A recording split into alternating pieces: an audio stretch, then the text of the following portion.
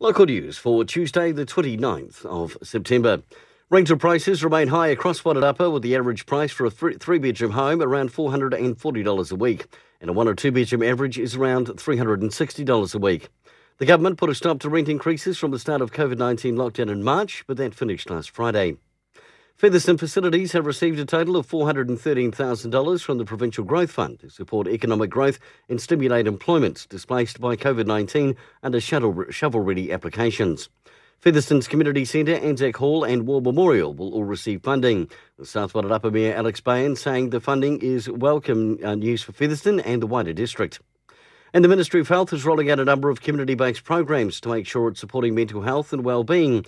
In addition to existing services that include a range of phone, text and online options such as Youthline and Picky, new and expanded services for young people are expected to roll out across Wairarapa.